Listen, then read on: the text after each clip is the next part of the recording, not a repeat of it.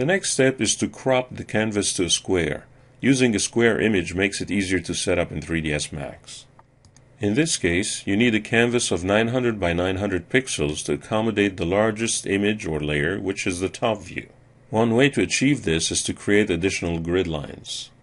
You will need two vertical grid lines at the 450 and 1350 pixel positions, and two horizontal grid lines at the 50 and 950 pixel positions.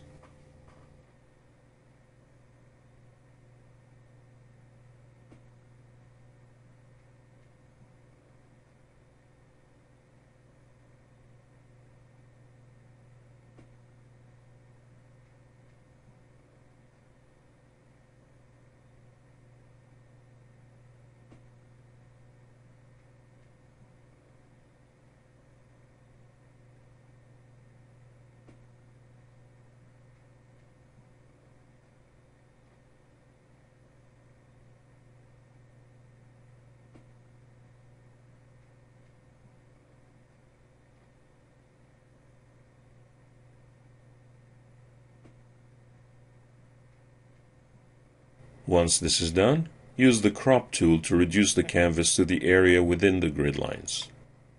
Before you save these out and use them in 3ds Max, it is a good idea to give them a blueprint look. Aesthetics aside, remember that selections in 3ds Max are white and therefore difficult to see against a white background. Change the foreground color to pure blue, RGB 00255. Create a new layer at the top and fill it with that color. By default, the newly created layer hides everything beneath it. Set the blending mode to multiply and bring down the opacity to about 30%. The paper is now bluish like you would expect on a blueprint, but the ink is still just black. Add a new layer on top of this one. Fill it with the same blue color, but this time set its blending mode to lighten. You now have a nice blueprint look. Finally, you need to save these references out as separate JPEG files. Start with the side view and name it Side JPEG.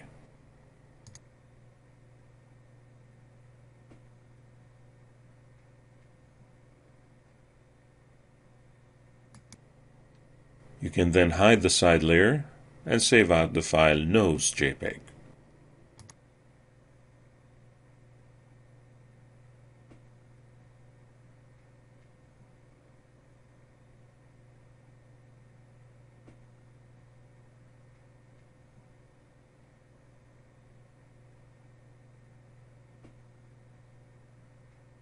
Finally, hide the nose view and save out Top JPEG.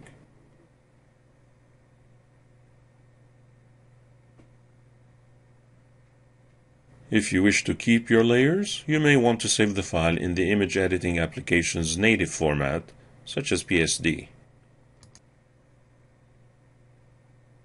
In 3ds Max, begin by creating a plain primitive in the top view.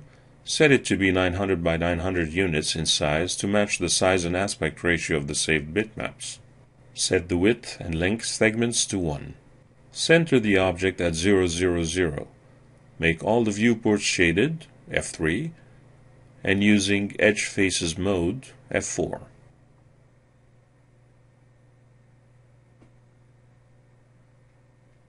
Finally, disable the grid, G, in all viewports. You are now ready to create and apply material to this object.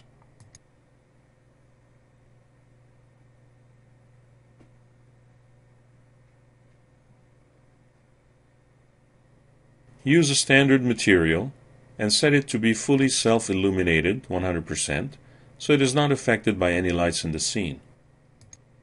Drag out the diffuse color input and choose bitmap. You will start with the top reference image of the airplane.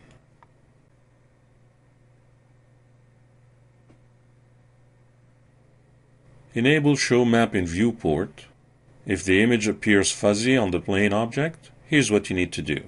Go to Customize Preferences, and in the Viewports tab, under Configure Driver, make sure the options that read Match Bitmap as closely as possible are enabled. If you have to enable these options, save your file and reopen it to view the changes. Now that you have the top view in place, use it to create the front view. Using Angle Snap, shift and rotate the plane to create a 90-degree copy on the x-axis.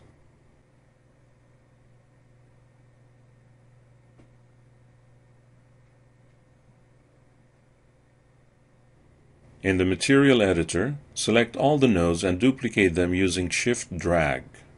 At the map level, ensure Show Map in Viewports is still enabled, and replace the top view with the side view.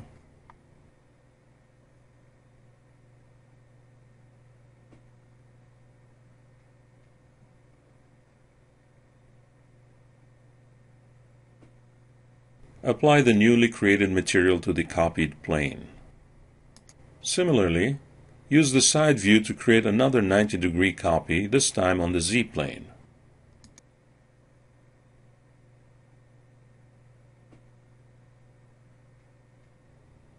As you did earlier, set up a third material based on the nose reference, and then apply it to the copied plane.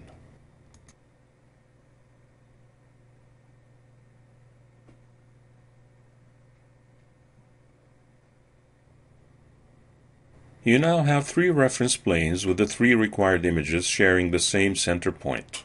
The planes are 900 by 900 units in size.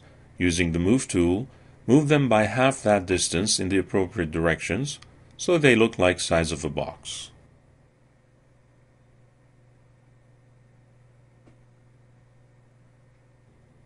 Finally, it is usually a good idea to freeze these reference planes before you start modeling. However, freezing an object grays out the bitmap applied to it.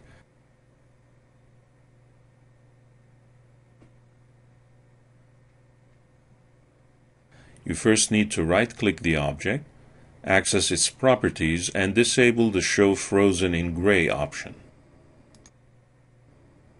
You can then safely freeze the reference planes and start modeling.